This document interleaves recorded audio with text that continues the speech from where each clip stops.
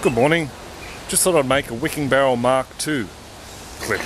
I went to my mother's yesterday and wicked up 2 barrels for her for rhubarb and lettuce, and I came up with a bit what I think is a better idea for the reservoir system in the bottom.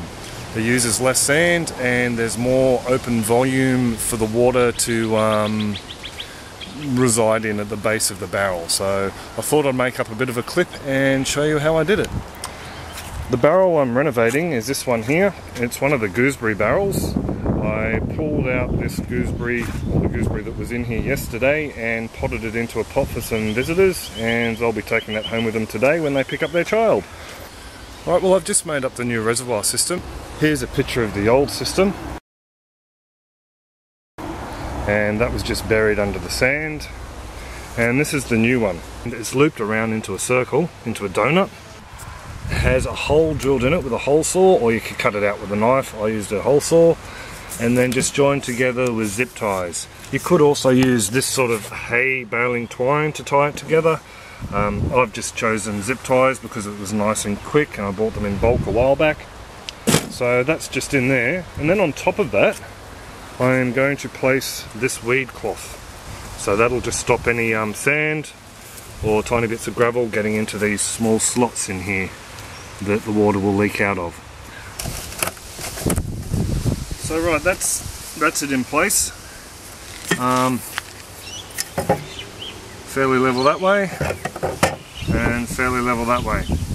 So I could come up a bit on this side, but I don't think I'll really worry about that.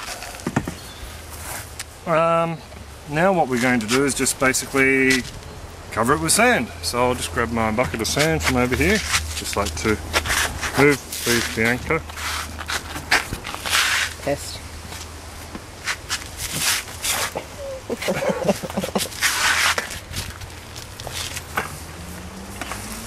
There we go. So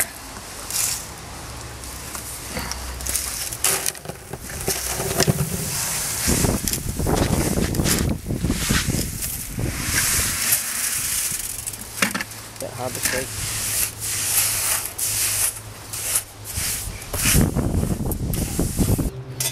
right, I've just filled it up with water, and I gave it a bit of a spray around the outside because we found at Mum's yesterday when I made hers, the sand around the outside had to settle around the curve of the pipe. What can I say? I've just made this one too good. No, this one's a tighter fit, so there's not so much of a gap between the reservoir hose or donut and the sides walls of the barrel, so it's a nice snug fit. Just thought I'd mention this sugarcane mulch. I've just wet it down to stop the dust. It's sitting on top of the sand. I've seen other people use shade cloth, and I might have mentioned this in other places on the blog and in the other Wicking Barrel clips. I actually like to use a sugarcane mulch. It's a lot cheaper than buying shade cloth and putting it down there. With shade cloth, I would think you'd have problems with the roots growing through it into the sand, like I showed you before. You empty out the barrel to put a new crop in there, or to revitalise the soil. Next thing you know, you pulled out the shade cloth and it's made a bit of a mess. This sugarcane mulch actually will compress down into a fine black organic layer. I did another clip, I don't know whether I put it up on YouTube or for something else, and it becomes a sandwich layer that you can actually pull up in large chunks and leaves nice pristine, leaves nice clean sand underneath. So just makes it easier when you're renovating a barrel or emptying the soil or doing whatever maintenance to get that separation layer, so you don't lose any of your sand with your soil or vice versa. So just thought I'd mention that.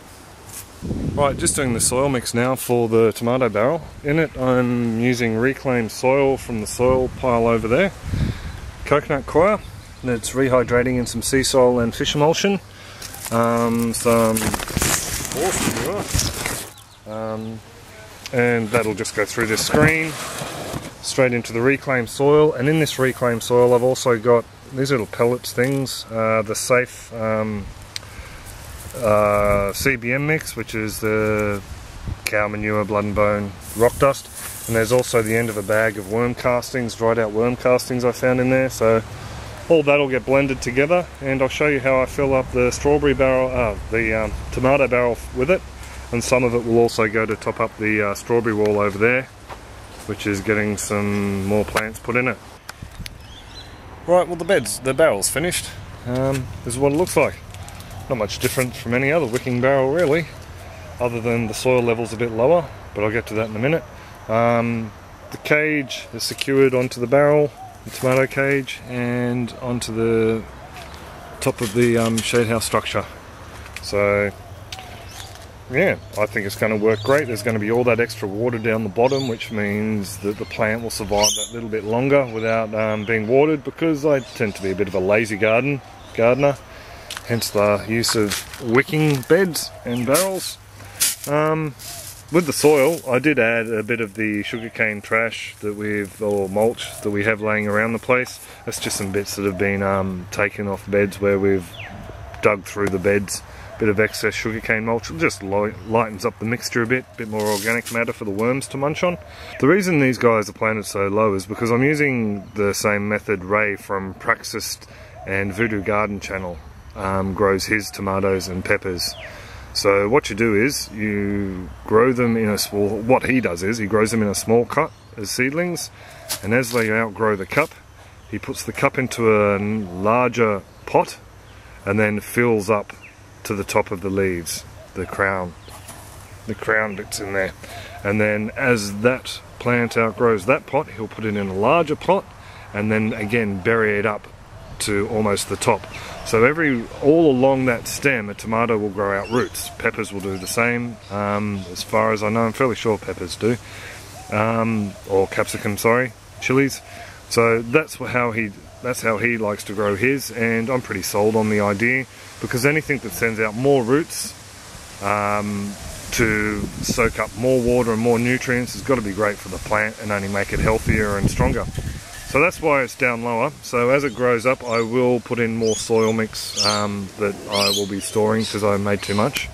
So that's what's going on with this barrel at the moment. But other than that, with the new donut reservoir, it's the same as any other wicking barrel. There's a reservoir in the bottom. It's just got a larger capacity of water in there now, or the capacity to hold more water because of the void inside the ag pipe. And yeah, it should be a lot better for the plants. So I've got another one here.